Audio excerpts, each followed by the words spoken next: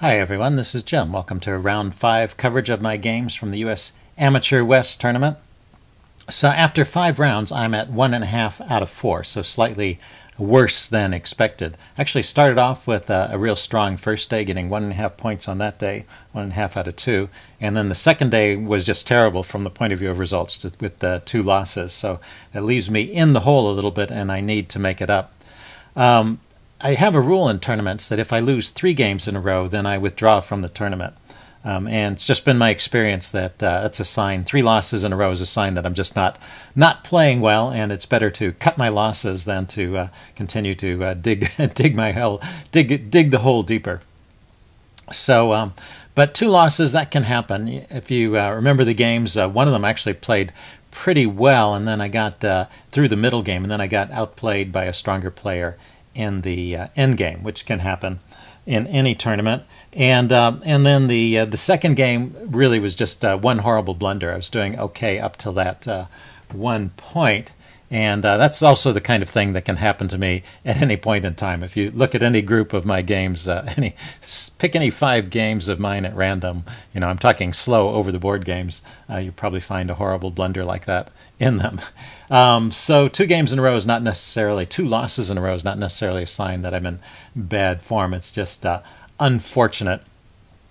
So I'm still playing for to get back into the tournament. A win here, and in round 5 I'm facing a lower rated player. So a win here would get me back to even, and a second win would put me in the plus score. 3.5 out of 6 would be a decent performance, and would actually gain me rating points. 3 out of 6 would be probably break even, so if I were to win this one and draw the next one. So I am playing for a win here against the lower rated player, although I do have the black pieces. And he starts off with d4, a very solid choice.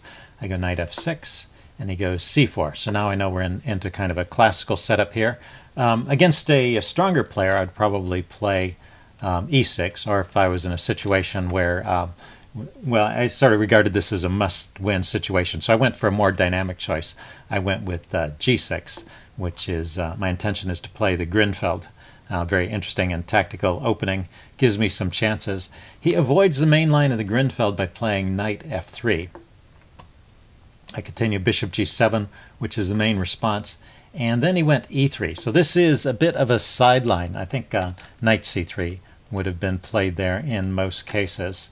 But I go for the Grunfeld move anyway. He hasn't done anything to stop it, so I get in d5. And now he goes knight c3. So we kind of just transposed into this position. This is not a mainline Grunfeld, but it's a respectable alternative to the Grunfeld. Let me back up. There's a third way of playing the Grunfeld, which is to play with the fianchetto setup at this point. So knight f3 usually introduces the fianchetto setup. If this e3 setup is usually played in a slightly different move order, where knight c3 comes out first and then e3, and then maybe knight f3 or e3. Forget which the order is there. So anyway, we've gotten into a respectable and a solid line that white has against the Grunfeld, but not the most aggressive setup. And black can get a a decent game here without too much effort, but it was I was really hoping for white to play more aggressively and get into a more tactical Grunfeld position. So this is just very solid for white. I could play c6 here. It transposes into the Slav defenses. It would actually be the Schlechter Slav, and I do play the Slav. I think actually c6 is the top choice in the database, but well, once again, the Slav is a pretty solid opening for black, but it doesn't give black a lot of winning chances. So I just castle here. He goes bishop to e2. And right here, I wasn't sure. So this is a position I'm not familiar with. Don't see it that much. And I think in the past I've always gone with that c6, just transposing into a Slav at that point. But I'm trying to stay in more tactical lines here. So right here, the move is c5. I just wasn't sure if that was playable at this point, but it turns out that c5 is playable, and it's a very typical move in the Grunfeld. You want to coordinate your attack along the dark square diagonal. So you get in this move c5 to undermine the center. You get a knight to c6 to bring more pressure to bear on the center. And that's the way to play it. So the line might continue with c5. He can take, and you take here. This is how the line goes in the opening book. I would have been reluctant, even if I had known this line, I would have been reluctant to play this way, because this actually gives white the opportunity to trade queens if white is just going for a draw. The way it goes in the opening book, white's going for a little more. He goes bishop takes c4, and now the queen comes out to a5 to round up the pawn. White castles and black takes the pawn. And this position is about even, and things have kind of opened up. It's an interesting position. So if, this would have been something I would have been happy getting. So I think if I'm faced with this situation in the future, I will probably go for that immediate c5, even allowing for the possibility of the queen trade. But, you know, it's tough when you're trying to play for a win. You want to avoid those kind of things. Okay, so I want b6 here. I'm still trying to build up to c5, just a little bit of a slower build-up. He castles. I go bishop b7. He goes b3. b3, at this point, we're actually out of the opening book. This is still a line in the book where white normally would take here and would take on d5, and then I take back with the knight. And a typical kind of Grunfeld position. If he pushes his pawn forward, you know, I'll take his knight, and he takes back with a pawn, and we get that kind of pawn structure. I will follow up with c5 to undermine the center, and knight to c6 if possible. But white's under no obligation to play that way. He can also just continue developing, or white can trade. Anyway, white played b3 at this point, maybe going for a fianchetto of his bishop. Is still very logical play from white, even though it's not the book move. It's a fine move. I go knight bd7. Goes bishop b2.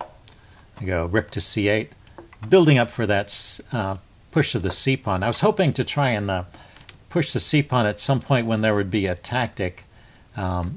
Maybe against, I could trade off and create a weak d pawn and then trade the c pawn. I was hoping to set up something like that, but I never achieved that. And I went over this with the chess engine. There never was a chance to do anything in the center. So I finally go ahead and play that pawn to c5 move anyway. Couldn't think of any other preparatory move. So I said I play that. Let's see. He played c takes d5. Took with the knight. He plays knight takes d5. I take with the bishop. So we've got an open line. Both sides have the bishop pair, and he plays an interesting move here. He plays bishop to a3, repositioning the bishop along this diagonal, and maybe he's planning to take here and well, it doesn't win a pawn, but maybe he could isolate my c pawn, force me to end up with an isolated c pawn there. So I go ahead and take on d4. And he trades rooks, and then takes back with the knight. And this position is really very even. I was a little bit worried at first. There's a couple of weaknesses that I had here that I hadn't really anticipated.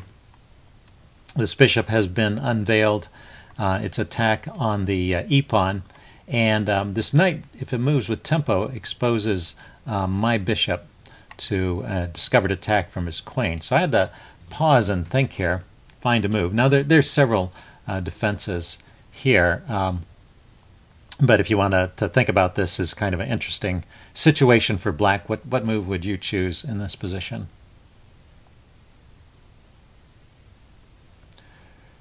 Okay, I'm just going to tell you the move I chose. Like I said, there are other possibilities, so if you thought of something else, that's fine. Likely fine. I don't know what you chose. But I chose the move queen to b7. So I'm letting him take this pawn, but I'm threatening his g-pawn, which is more important. And also notice that when he takes my e-pawn, he's threatening my rook, but when I take his g-pawn, I'm threatening his rook. So he chooses to block this diagonal with bishop to f3. But there was another kind of more interesting way to play this. And we talked about this a little bit after the game. He said he hadn't really considered it. But the move f3 here is pretty interesting. It sets some little traps for black. Well, first of all, it solves this problem of the diagonal, so I'm not winning that g2 pawn anymore. the e-pawn is still hanging. I need to do something about that. And it's a little bit tricky to find a move here. Let's see. Yeah, if I just say bring my knight back to f6 to defend the bishop, that's not a good move because this hangs the e-pawn. The chess engine thinks that the best move here is knight to c5. And then he can take.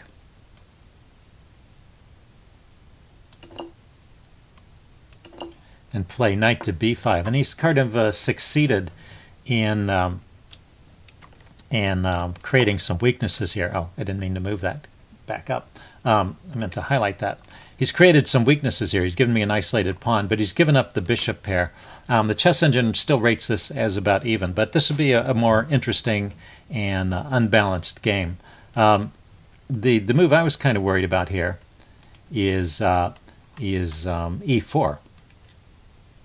But it turns out that e4 is not a problem here. If he plays e4, kicking my bishop back, if the bishop drops back, then he can trade it off with the knight, and then he can later take this knight and mess up my pawn. So I wouldn't have the bishop pair advantage to compensate for my weak pawns. But there is a tactical answer in this situation. I don't know if I would have discovered this over the board, but the chess engine says black is doing fine here with the move. Well, if you want to pause and see if you can find a solution for black's problems here. Okay, I'm going to give the answer away now. It is bishop takes e4. Not a move I would have thought of. So what's the point? If he takes the bishop, which probably has to, then rook to d8.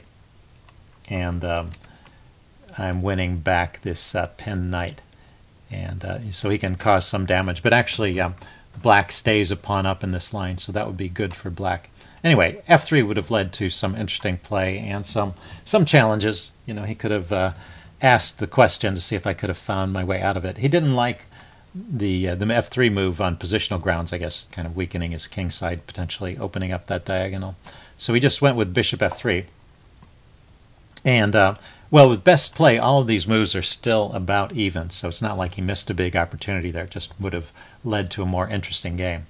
Let's see, he played bishop f3, and, well, my pawn is still hanging. I defend my pawn. There's no way to avoid the trade of the bishop, and he seems very much intent on trading in this game, so he took my bishop off. Queen takes d5, and he just brought his knight back to f3. And as I said before, this is all very even. So I drop my queen back to b7. I don't want to trade queens. I'm still want to keep winning chances. Let's see, he goes queen d2. Cancel that. Queen d2. I went knight f6. Just a little bit of regrouping of the pieces. He goes bishop b2. I went knight e4, hitting his queen and hitting the bishop. But unfortunately, this doesn't. This is everything's still defended. He just goes queen e2. So I go rook c8, trying to activate my rook. Taking a look at the seventh rank. He trades off the bishop pair, the last pair of bishops, and then plays queen b2 check. And well, I could block with f3. That might be slightly better than what I played, but king g8 is fine as well. He goes rook c1, offering another trade. I go rook to d8. He goes h3, a logical move, just creating some lift for his king, little space on the back rank so he can roam freely with his rook and not have to worry about back rank mates. I go queen d5. He goes queen over to c2. So, I'm doubling on the d file. He's doubling on the c file. And then I went rook to d7. I decided I didn't want him penetrating to the seventh rank and attacking my pawns here. And, he can come in with the check, but it doesn't actually lead to anything. I'm sort of tempting him to play that queen c8 check just to see if maybe his queen would end up a little bit out of play. But the chess engine says, it's fine as well. Continues to be about even. Played queen c4, offering yet another trade. And at this point, well, there actually is an idea here of winning a pawn. And I went for it. I just didn't see anything better. And the chess engine verifies that queen takes c4 is the best move here. Let's see, this is move 27. We'd been taking our time. on this game, so I didn't want to end up in a situation where I lost on time or got into too much trouble. So being that exchanging queens here seemed to give me some slight edge, and seeing as we were getting towards the time control, I decided to go ahead and trade queens here. And this is my idea here. I come in with the check, drive his king to h2, and grab the pawn. And you know, this was the best chance I saw in the game to get any kind of advantage. But it just turns out he's got enough counterplay with his rook. Rook c7 immediately comes here and attacks two pawns, the a pawn and the e pawn. And I just push the a pawn forward, and now he can take the e pawn here if he wants to. He made a slight mistake here. This is the first slight mistake from white as well. He plays rook to b7. And, well, it's really maybe a little bit hard to understand why it's a mistake. But, I mean, he's attacking two pawns. He could have just grabbed the pawn, and that would be completely even. Rook b7, threatening two pawns, and maybe he would prefer to take the this b pawn over here and try and get an outside pass pawn. So so in this position, I brought my rook back to d6 to defend the b pawn, and to maintain this kind of balance where we have the same number of pawns on both sides of the board. But right here, it's black's turn to move, and this rook b7 gave me a slight chance here. So why don't you see if you can find this this sequence here that leads to a slight edge for black. Okay, I'm going to give the answer away. Now, this is a sequence that I had calculated up to a certain point because I was still looking for ways to win. And it starts with rook h1 check, which you should, of course, think of because it's a forcing move here. He's only got one move. And then knight to e5 check, another forcing move. And then the king comes forward here. And at this point, I didn't see that I was doing anything great. This is how far I calculated. I saw that his rook is still attacking these pawns, my knight is under fire, and I've activated his king. So I thought this sequence was helping white. But there's one move here that actually allows black to save those pawns and stay a pawn up. It's black's turn to move. Can you find the move? Okay, I'm going to give the answer away now. The move is knight to c3. It's just an amazing move because the king has come out here to f4. There's this monster fork, and that fork defends the two pawns that are under fire. The same two pawns that are under attack by the rook are defended by that fork. So it's just an amazing kind of coincidence, really, that you know, you really had to calculate that sequence out to this point and then spot that knight c3 move in order to make this work. And it had to be done, let's see, let's back up. Before I played rook d6, it had to be done right in this position. And as I said, I calculated the first couple moves with the check and the second check, and then his king is activated, and I have three things hanging. And to find that one move in that position, that knight c3 move that gets the knight out of trouble and defends two pawns all in one move, it's pretty amazing. Well, it shows what chess computers are good for, or really strong players might be able to spot that, but not me. Anyway, so I brought my rook back to d6, and so now he takes the e-pawn, and so that was my one slight chance this whole game to get an edge. Let's see, I played knight d3 here. I was trying to go after these pawns, but he comes in here with knight e5 and attacking my pawn on f7. So at this point I took off his knight and I offered a draw. This is just going into a completely even endgame, and he accepted the draw.